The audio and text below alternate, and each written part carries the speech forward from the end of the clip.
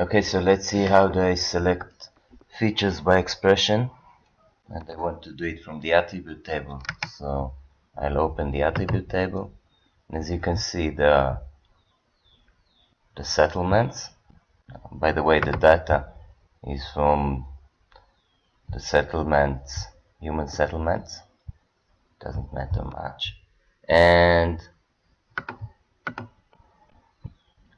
each line is a feature, is a settlement, and I have many fields describing the data.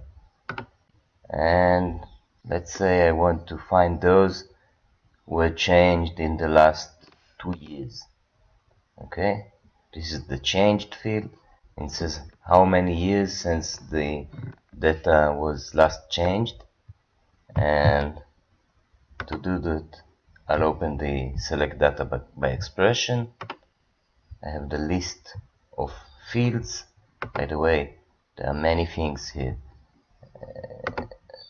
Functions I can run on the data, mathematical expressions, many things, but in our case all I want to do is to select the years, the fields that were changed less than 2 years ago, and I press select. I see nothing, but